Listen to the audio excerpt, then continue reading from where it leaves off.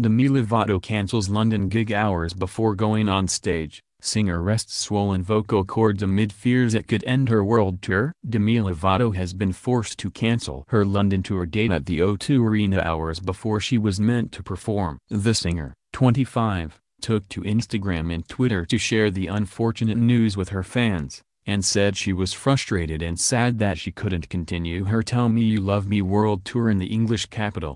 In an emotional text post and video posted to her social media, Demi, who had performed the day before at Capital FM's Summertime Ball, detailed how if she tried to carry on, there was a good chance she would have to cancel the rest of her world tour.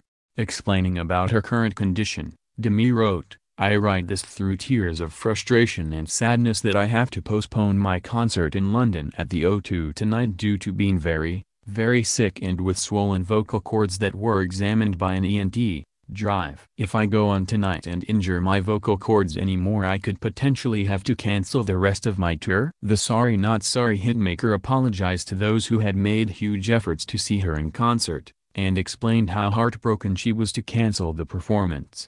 Demi continued, "I'm so sorry to disappoint any of my fans in London that have traveled hours to be here by plane or car, and to all the fans that got these tickets for their birthday, holiday or any other special occasion.